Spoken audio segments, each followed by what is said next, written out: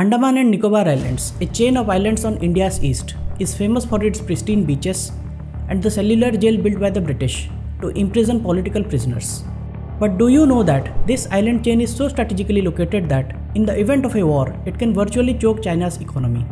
In this video, we'll discuss the Andaman and Nicobar Islands, often described as one of the most strategically located island chains in the world. We'll also discuss China's Malacca dilemma and India's first and only Tri-Services Command, the ANI Command. Welcome to another episode of India's Strategic Geography. Hello guys, I am Saurav and welcome to the ARC.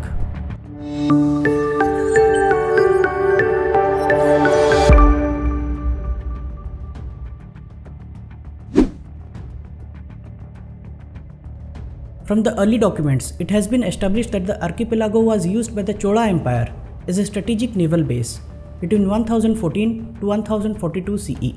They named the island Manakavaram in Tamil, which translates to open land. Later the name was distorted and changed, and finally during the British Raj, the entire island chain came to be known as the Andaman and Nicobar Islands. The Andaman and Nicobar Islands are two groups of islands, the Andaman Islands in the north and the Nicobar Islands in the south, separated by the 10-degree channel. There are a total of 836 islands, out of which only 36 are inhabited. Now in terms of distance, it can clearly be seen here that the islands are closer to Southeast Asian countries than the Indian mainland. Take a look at the distances to Port Blair, which is in South Andaman, from major cities of different countries around it. The distance from Chennai and Kolkata is more than Yangon, Bangkok and Cox's Bazar.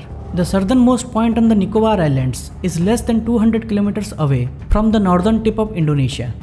The islands are situated by the 10-degree and 6-degree channels, through which some of the vital sea lines of communication pass.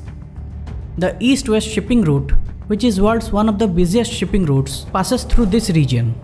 The island's proximity to these routes creates a series of choke points. Despite the island chain's strategic location, it remained neglected for decades after India's independence, mainly because of the presence of many indigenous tribes and extensive flora and fauna in the islands. But the changing geopolitics in the region, with a more aggressive and assertive China expanding its footprints in the Indian Ocean region, India has been forced to prioritize development in the islands. A slew of infrastructure projects has been approved for the islands in the recent years. In 2020, the Chennai Andaman and Nicobar 2300 km long 100 Gbps undersea internet cable was inaugurated to provide high-speed internet connections to Port Blair and 7 remote islands of the Andaman and Nicobar Islands chain. In November this year, the Ministry of Environment, Forest and Climate Change gave approval for the mega development projects worth Rs 72,000 crores for the Great Nicobar Islands, the southernmost in the island chain. Government aims to develop the island to utilize its location and geography and turn it into a global destination for trade, business and tourism. Under this plan, a greenfield township, a power plant and a greenfield international airport will be built. But the most significant part of this development plan is the Transhipment terminal. Transhipment in simple terms means offloading of containers from one ship and loading it onto another towards its destination. Transhipment happens primarily if there is no direct shipping line between origin and destination ports, or if the destination port doesn't have the facility to accommodate larger vessels. But transhipment is big business. According to estimates, the Indian port industry suffered a revenue loss of Rs 1500 crores in 2013-14 due to transhipment of containers destined for India in nearby transhipment ports in Colombo, Singapore and Port Klang in Malaysia. There have been plans to develop transshipment ports in India for quite some time. And finally, India is now developing a transshipment port at the Vizhinjam port in Kerala and the second one at the Great Nicobar Islands. Transshipment facility here will not only serve India but also the nearby countries like Bangladesh, Myanmar, Thailand, Indonesia, etc. But the question is, what is the need for these thousands of crores of investment in infrastructure for an island chain that only contributes to 0.5% of India's GDP? It's because the island chain occupies only 0.25% of India's total landmass, but has 30% of India's exclusive economic zone. Less than 7% of the entire island chain has been developed in all these years. Infrastructure projects are essential not only for the inhabitants, but it will also boost the tremendous tourism potential of the islands. Also, infrastructure development is crucial for the military use by the ANI Command. I have already mentioned the Andaman and Nicobar Islands location close to international sea lines of communication and overlooking the Malacca Strait. Malacca Strait is a narrow stretch of sea south of the Andaman and Nicobar Islands and between Indonesia and Malaysia, and connected to the Singapore Strait in the southeast. It's around 900 km long and it connects the Indian Ocean with the South China Sea. But how important is this route to China? China is world's largest net oil importer and second largest oil consumer. China imports 10 million barrels of crude oil every single day. Crude oils are extremely essential to fuel the industrial growth of China and hence China's economy. Close to 80% of China's oil requirements are fulfilled by imports. And around 80% of China's total oil imports travels in tankers through the narrow Malacca Strait. Malacca Strait's importance can be gauged from the fact that 40% of all global shipping passes through it. This makes the Malacca Strait the lifeline of China. And China's overdependence on it exposes its strategic vulnerability, known as the Malacca Dilemma, coined by the then President of China, Hu Jintao, in 2003. Malacca Strait is a choke point that in the event of war can be blocked by the adversary, effectively choking critical supplies to China. With this dilemma in mind, China over the years has been expanding its reach and presence in the Indian Ocean region to protect its maritime interests and defend its supply lines.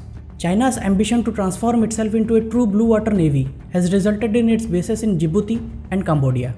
China's Belt and Road Initiative clearly has a military component, often described as the string of pearls around India, with acquisition of ports in India's vicinity in Pakistan, Maldives, Sri Lanka, Bangladesh and Myanmar. We'll try to cover this topic in a separate video, but let's take a look at China's plans to bypass the critical Malacca Strait, trying to find alternative routes to reduce its dependence on the strait.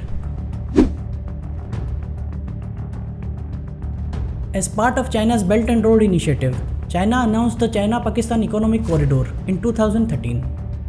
As part of this project, a vast network of road, railway and oil pipelines are being constructed that will connect Gwadar Port to Kashgar in South Xinjiang. From Kashgar, goods can be transported to other cities of China. Similarly, China aims to develop the China-Myanmar Economic Corridor by constructing road, railway networks, oil pipelines, etc.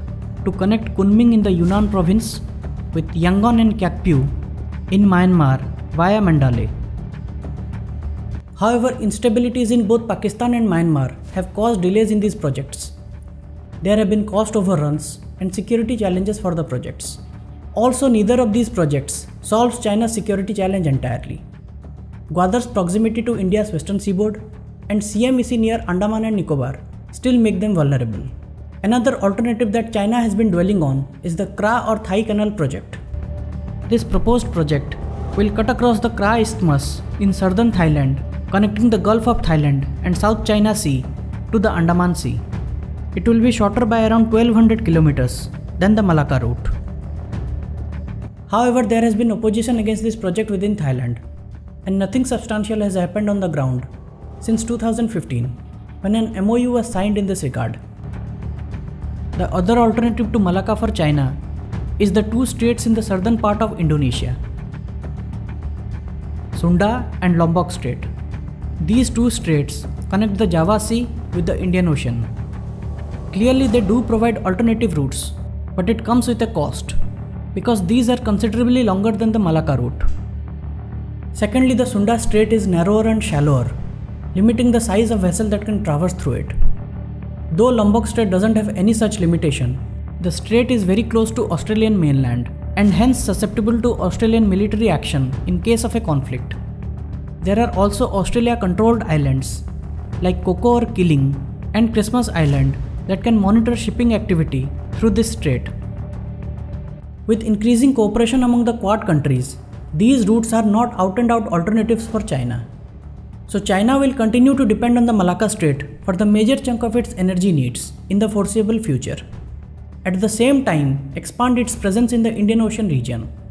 Speaking of growing Chinese influence in the region, this particular island north of the Andaman and Nicobar Islands has become a concern for India. It's called the Cocoa Island and is situated at a distance of just 40 kilometers from the landfall island, the northernmost tip of ANI. The island was under British Burma's control. But post India's independence in 1947, there was an opportunity to take control of this strategic island. But apparently Lord Mountbatten convinced Nehru to keep it under British control for a while. After Burma's independence from the British, the island was taken over by Burma, what's today known as Myanmar. The island is now being used by China for surveillance purposes. I have discussed Cocoa Island's location, strategic nature, and Chinese installations in another video. Please check out this card. Increasing Chinese presence in the Indian Ocean region forced the Indian establishment to think out of the box, and the Andaman and Nicobar Command, India's first and only integrated tri-services theatre command, was raised in 2001. That means elements of Army, Navy and Air Force deployed simultaneously, working jointly under one commander to monitor shipping activities, keep a watch on the remote islands and guard the skies. Since the creation of the CDS post, there has been renewed push for theaterization. We'll discuss the topic in a separate video. The ANI command is pivotal to India's counter-China strategy. Post the Galwan incident in May 2020, expansion plans at the military bases in Andaman and Nicobar Islands are being expedited.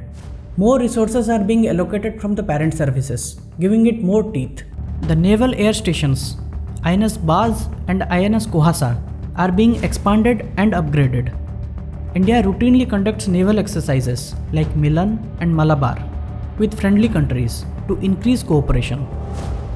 India signing agreements like LEMOA, COMCASA, BECA, etc. with the US signifies willingness on both the sides for military and strategic cooperation with an eye on China. It also enables both the countries to use military facilities on either side for refueling and replenishments. Here is one example. The proximity of Andaman and Nicobar Islands to the Southeast Asian countries makes India's outreach to these countries easier. Andaman and Nicobar Islands are central to India's Act East policy. India has taken multiple initiatives with the Southeast Asian countries to promote trade, tourism and people-to-people contacts. However, there have been apprehensions in the past by these countries with regards to militarization of the Andaman and Nicobar Islands, but India has managed to assuage these concerns. As India asserts its role as the net security provider in the Indian Ocean region, flexing its economic and military muscle, the strategic location of Andaman and Nicobar Islands is going to be extremely crucial. The island chain is going to play a vital role in India's Act East and the larger Indo-Pacific strategy. However, any civil-military development has to take into account the sensitive ecology of the islands. A balanced approach on development and environmental aspects is extremely crucial. Thanks for watching. I hope to see you soon with a new video. I would also like to thank all our new subscribers. Welcome aboard and keep supporting the channel. Thank you.